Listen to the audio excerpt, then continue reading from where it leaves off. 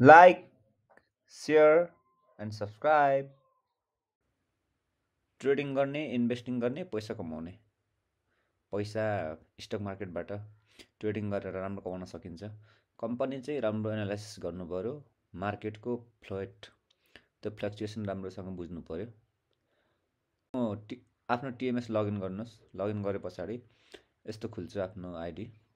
यो चाहिँ हाम्रो डिप लिस्ट हो। हाम्रो स्टकमा कुन कुन कम्पनीको धेरै आज प्राइस बढ्यो घट्यो भन्ने हो। मेरो चाहिँ सबै घटेको छ। सबैभन्दा धेरै चाहिँ बिबिसी घटेको रहेछ 3%ले। विशाल बजार कम्पनी। अनि चाहिँ टप लोजर्स एन्ड टप गेनर्स कम्पनीहरू हो यिनीहरू चाहिँ।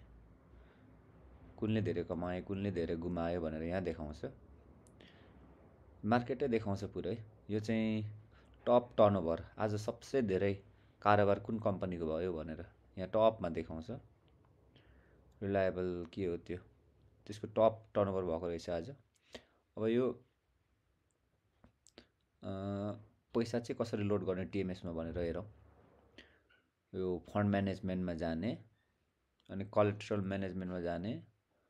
यहाँ कोलाट्रल म्यानेजमेन्टमा पनि कोलाट्रल लोड कोलाट्रलमा जानुपर्छ। यहाँ सबै पैसा लोड भएको नै रिफन्ड आफ्नो खातामा रिफन्ड पुनः गर्न मिल्छ।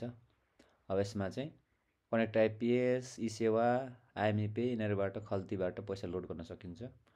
म चाहिँ इसेवाबाट पैसा लोड गर्दैछु। इसेवा यहाँ चुज गरेर त्यहाँ पेमेन्ट मेथडमा चाहिँ वेब चुज गर्ने।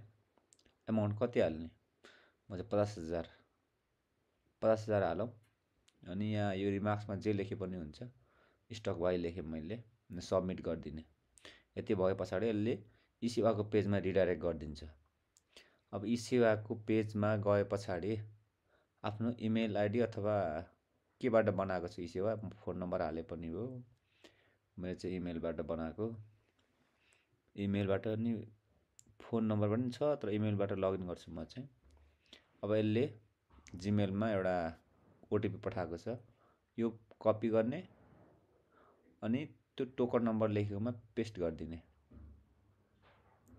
अब कन्टिन्यू पेमेन्ट गर्ने। अब फेरि यहाँनिर सोध्छ कन्टिन्यू भनेर, ओके गरिदिने, कन्फर्म गरिदिने, बस लोड भयो। कोलाट्रल हिस्ट्री चाहिँ यहाँ आएको छ, पैसा हामीले हालेको। तर पनि यहाँनिर अलिकति एकछिन चाहिँ टाइम लाग्छ पैसा यहाँनिर टिएमएसमा आइपुग्नलाई। सिस्टमबाट यहाँ देखाउन अलिक टाइम लाग्छ। टिएमएस सम्बन्धी कुनै जिज्ञासा छ भने कमेन्ट गर्नुहोस्, म फटाक से भिडियो बनाइदिन्छु। सब्सक्राइब चाहिँ गर्नु होला है।